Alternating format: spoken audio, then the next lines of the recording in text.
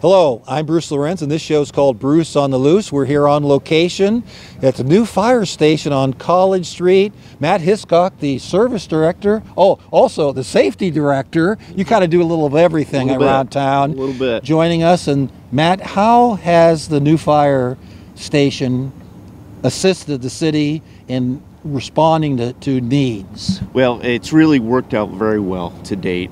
You know, the work that Chief Linder and Assistant Chief Potter put into it really has come to fruition. A lot of planning, a lot of late nights, early mornings, figuring out what we needed and how to implement that in the new station has really come to fruition.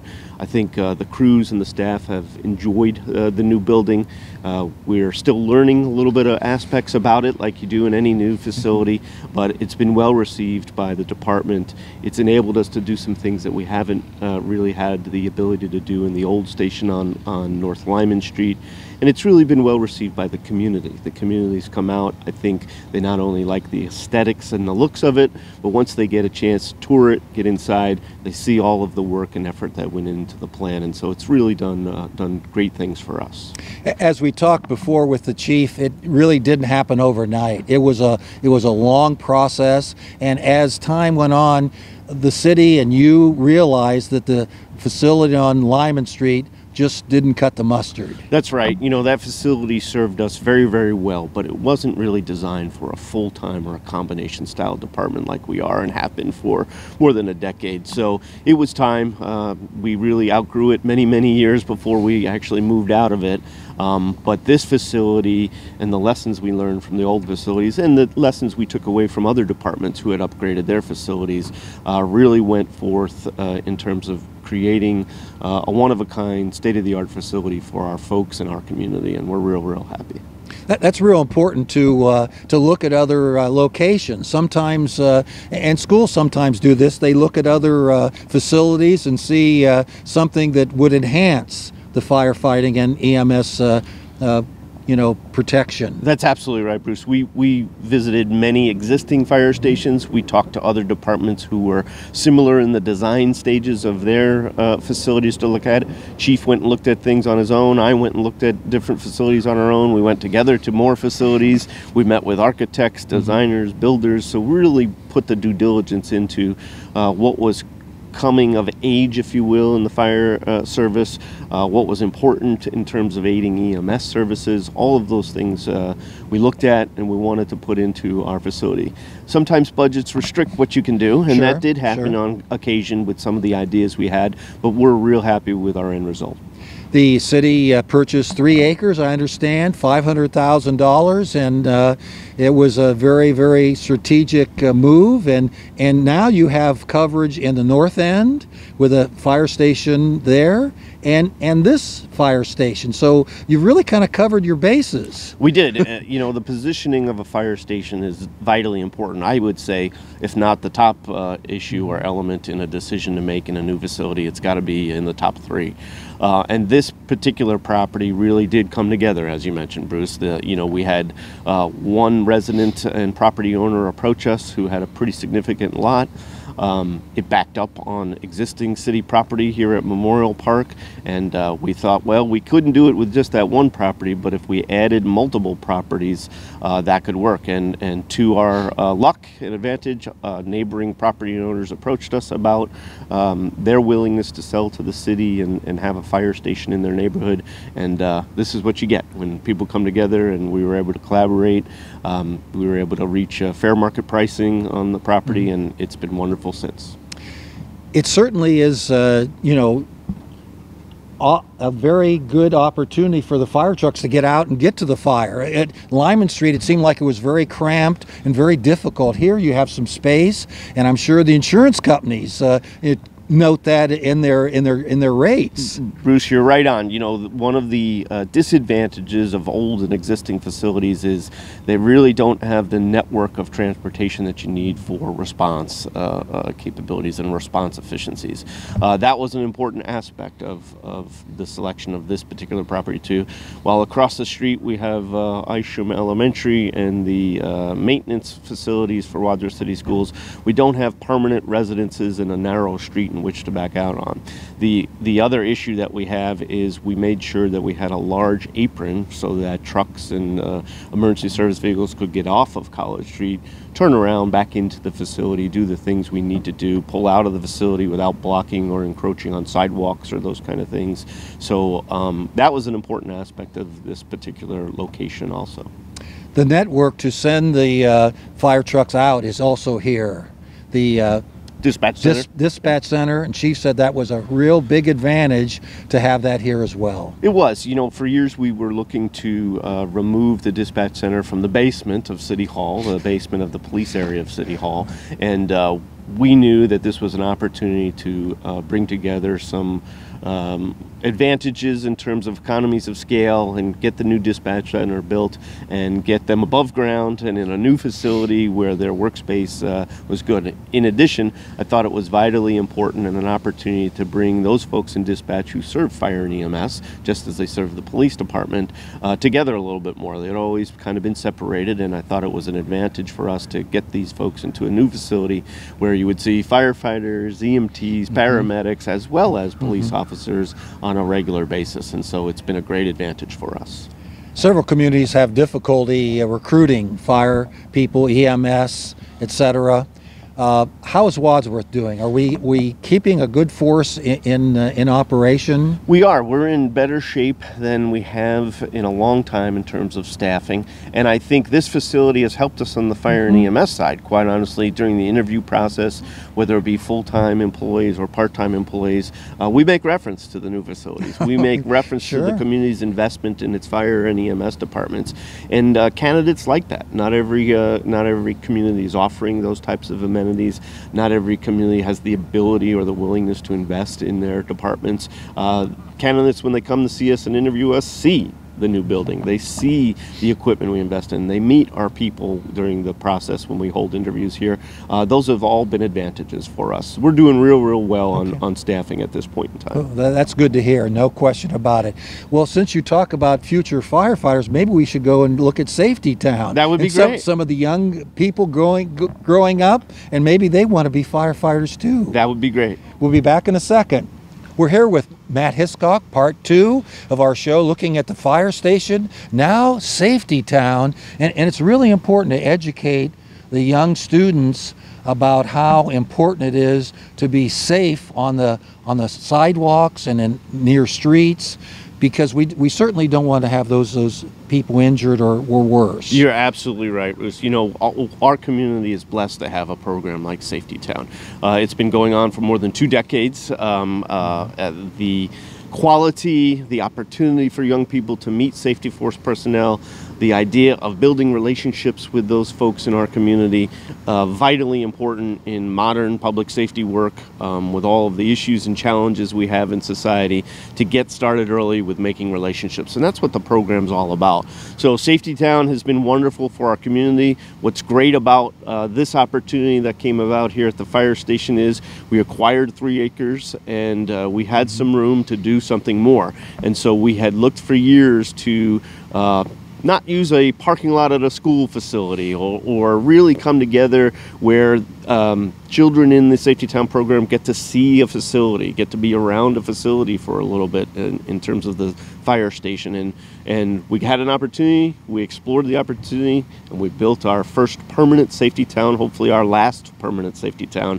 And actually this year we were able to use it in the inaugural Safety Town program, and it was a big hit.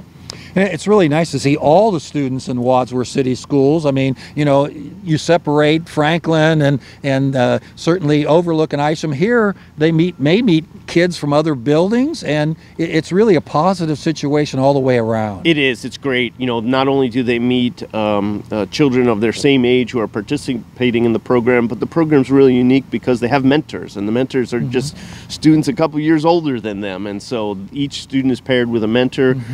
They go through lessons in regards to safety here out at Safety Town. They also have classroom work that goes on at Isham that they go through, so it's a really extensive and great program where it exposes them not only to safety items and public safety issues, and gets them to meet people in uniform and know them and build a relationship, but you're right, it does get them a chance to meet students from other areas in the district that they may not meet, kids that go to other elementary schools that they may not meet. It's really an awesome program. I would think also if they, come across, they're in a crowd and they get lost or there's something out of place, they would go forward and tell a policeman, hey, something's not right here, or I'm lost. They would go ahead and extend and get help. You're right, Bruce, and that is what the primary goal, I think, of Safety Town is, and a really great aspect. It's finding a familiar face, building a relationship.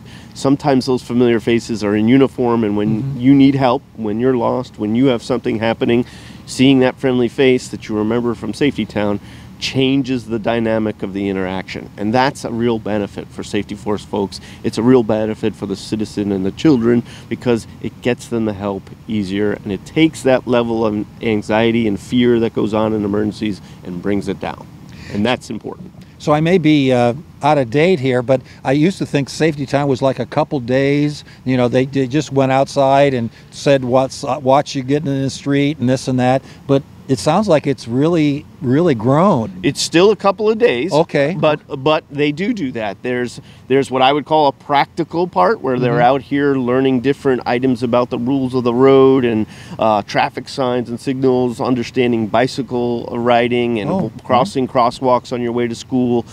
They are talking about all those aspects, but they also have a classroom portion where they're reinforcing some of those safety lessons. They're talking more about emergencies, how to dial 911, what to expect if you did have to dial 911, a whole bunch of different public safety topics. What do we have behind? It looks like some buildings here. Matt, can you tell us what these may be? I can. So Safety Town is really designed as an educational pavilion, which is behind us, but also a miniature roadway network, which would give Safety Towners a challenge and different exposure to different areas, whether it be crosswalks or signage or traffic lights and those kind of things. In order to give it a realistic feel, we also wanted to put miniature buildings in there. And so there was a double-edged idea to that particular program, and that is sponsors, which pay for the buildings, can provide funding for the park so we can expand it. We don't have everything we want yet. It was quite expensive to build, so we needed to offset some of those costs. So these sponsor buildings help us provide a small stream of revenue every year to do that. We've actually got 2 more buildings that we're getting ready to build and put out on the park, and we've got a couple other vacancies. So we reach out to the community, we reach out to potential sponsors and see if they want to be a part of our project. So if there's someone out there that might be interested, they certainly could contact the city and possibly your office, and that we could go ahead and sign them up. Right? That's absolutely right. Any sponsors, we're always welcome to talk. There's other opportunities for sponsorship, whether it be roadway naming or other items here at the park. So all they need to do is contact City Hall, the service director's office, and we'll get in touch.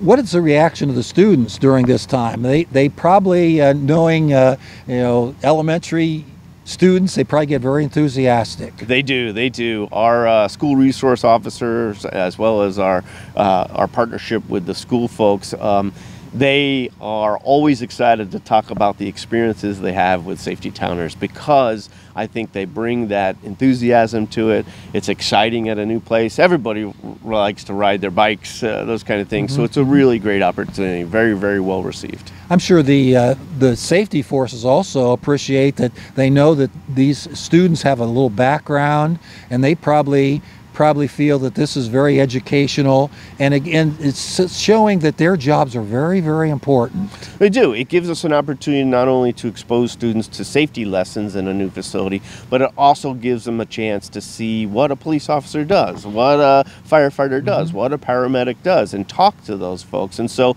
we hope out of this process it encourages folks maybe to explore careers in the safety forces. It's a little ways off for those little ones, but it's a great exposure opportunity. And we've broken down barriers too. A lot of women get involved in the safety forces too. Well, they do. We see more and more of that on both sides of the house, whether it be police or fire and EMS. There is lots of female participation in these careers, and it should be. Good police department, fire department, EMS department should reflect the communities, and that's the way to do it, with both males and females in the career. Matt, I really learned a lot about Safety Town here, and certainly I'm sure the parents appreciate it very much too, so they don't have to go over things. And of course, young people listen a lot more to officers and other people than they do their parents. It's all about the presentation, and sometimes it's who's presenting, whether it be your parents or immediate family or a stranger in a uniform. Sometimes you pull away different lessons from those discussions. Okay, we'll be back with the third and final segment in just a second. We're here with our final segment of Bruce on the Loose. We're here at the 9/11 Memorial. And how did this come about, Matt?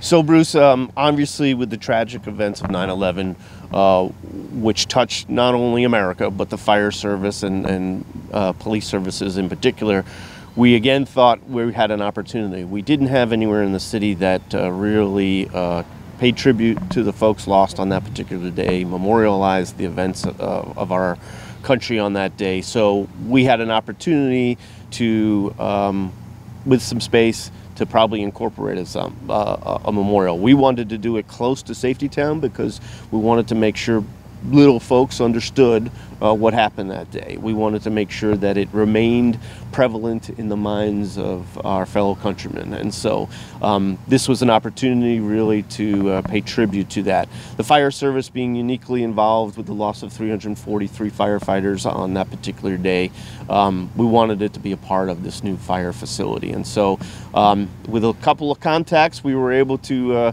acquire an actual piece of steel from the World Trade Center. While after the events, immediately after, there was readily available steel from the tragedy in New York.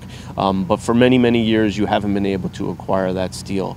This particular item behind us is a floor connector piece, and it came directly from the FDNY's cache of remaining pieces of metal. So we lucked out as a city to be able to acquire a piece of metal this late in the game, so to speak.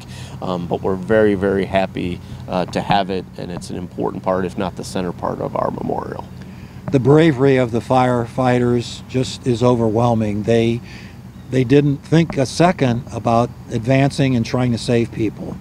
It's true. The amazing aspects of the service of the fire service is to put others over self. And quite honestly, when you think about or read about or hear about the stories of that particular day, not only in New York but in Washington and what happened on the flight over Pennsylvania, you just understand that there are people in this world who have it right. They know what right from wrong is. They stand up for what right is, and they do the right thing. And it's an example of what makes us great as a country. The events of those days, while tragic, there are a lot of honest tributes and amazing stories that came out of that day.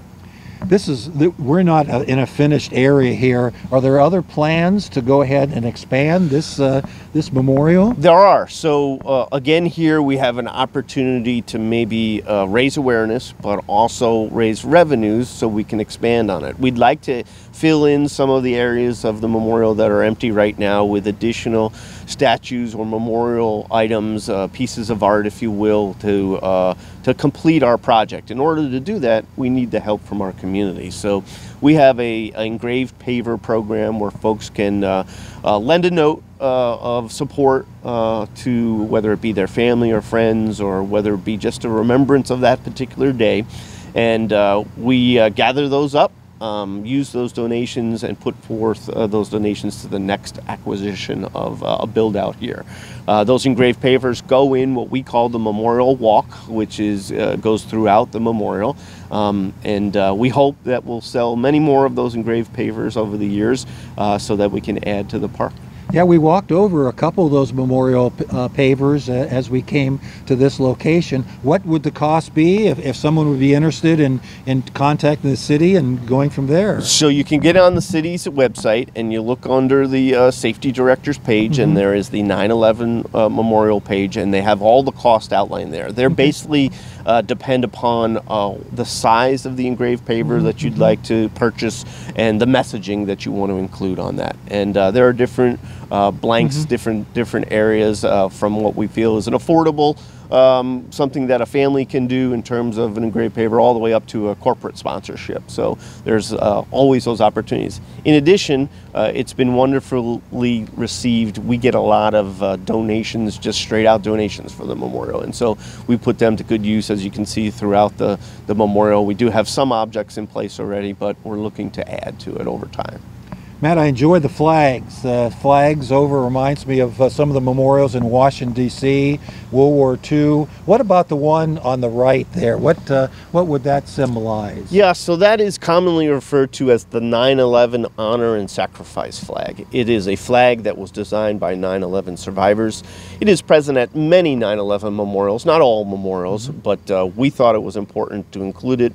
We thought it was important to have it on its own flagpole, stand out in a memory of that particular day and those not only who we lost, but the survivors of that particular day. And the American flag in the middle, and what's that flag underneath it? The flag underneath is the POW-MIA flag, and so as a city in Ohio, we must fly those flags together. That is in our statutes, and it's an important memory of it. Again, this being a memorial, again, many of the folks we lost on that particular day were veterans, and so it's just the right thing to do. And the one on the far left? That is our department flag. So when we embarked on the new station, I asked the chief and the assistant chief to come up with a flag for our department. We hadn't had one that was specifically designed for our department. So that flag is our patch on a black background, and we fly it here in honor of all the men and women who serve our community in the same fashion that those we lost on 9/11 served their communities. I imagine that's a little gesture, but the firefighters, I'm sure, appreciate that, and the memorial saying their position is very, very significant. They do. They honestly have really embraced this space. I think they look after this space. They understand the importance of this space, and I think it does honor them. Not only them in terms of the folks we lost on that day, but those who currently serve their communities, and that's them included in that group. So it's an important space for our fire and medics. So it's not a finished work here, just more work for you to do, but who has helped you coordinate this and had the idea for this memorial? We had a lot of people. Again, I would lean heavily on Chief Linder and Assistant Chief Potter, who really believed in this particular project, wanted to see this to come to fruition. But we had lots of help, everything from the mayor and city council, who were very supportive of this moving forward, down to community members who wanted to see this happen, who reached out to do us. You know, an important aspect of we couldn't be where we are today is without those who built it. McComas Landscaping, a local community company who did an awesome job, who continues to come out and take a look at the memorial, take a look at aspects of their work and other ideas, provide us with future ideas. So it's been a great partnership with many involved. If you get some contributions along the way, might you do a small project to add to what we have here? Well, that's exactly what our hope is, Bruce. You're right. So we have some thoughts and ideas and where we want to, what we want to do and what we do, but we're open to different ideas. So depending upon the project and what the cost may be, will enable us to do different areas. But as you look around, you can see where with some smaller projects and public pieces of art, we have some room to do some things. So we're looking for ideas, we're looking for donations and sponsorships to help us with those ideas. It's an exciting time. So our citizens, aren't shut out of this procedure. They could go ahead and come and say, hey, I have an idea, or I was somewhere visiting and they had this, and bring that forth for your office. You're absolutely correct. So one of the things that's going to be happening in the coming weeks is we're going to be adding plaques at the different aspects of the memorials already, whether not just in front of the World Trade Center piece of steel, but each one of the birch trees have a symbolism and a meaning to them. We're going to put some plaques out that we were able to acquire based upon donations from citizens. So we're going to do that. The fire department bell that exists out at the property here in the memorial, we're going to talk a little bit about those aspects of things. But we hope to add different. There are other traditional memorial art pieces that you find at memorials like this that we'd like to add over time, but everything has a cost to them, and so we want to work within our budgets, and we need help from the community in order to add to this particular project. I think Wadsworth is very unique, Matt, in the fact that you mentioned the chief and fire chief, the mayor, city council. There's a lot of collaboration. You don't do and make decisions on your own. You get help from a lot of different people. And as a result, people and citizens appreciate that because you've had that discourse. I think that's right. You know, we don't operate in a vacuum. In local political governmental entities, you have to work together and collaborate in order to make something, an idea on a piece of paper, come to fruition. And so we are blessed to have a working group of folks who have good discourse, have good discussion about ideas, and then set a goal and move forward on that path. And a little part of that is me making sure that that happens, and I'm really, really happy to be a small part of projects like this. We appreciate all you do for the city of Wadsworth, and certainly it probably changes each month. There's some new edicts from the state. I don't know how you keep up with it. Is that your law enforcement background probably helps a bit? A little bit. It's been a challenge at times, wearing two different hats here, but Yeah. I've really enjoyed it. I love our community. Raised my family in this community. Hope to be a Wadsworthian for a long, long time. It's a great place to live. It's a great place to work. I really enjoy it and have a great group of people I can lean on to get things done. Hopefully we'll get a service director right around the corner and you can just concentrate on the safety forces. This has been Bruce on the Loose, and we've learned a great deal about the fire station, Safety Town, and our memorial. Coming up on in September, we'll have 23 years of that day in infamy. Thank you very much for viewing.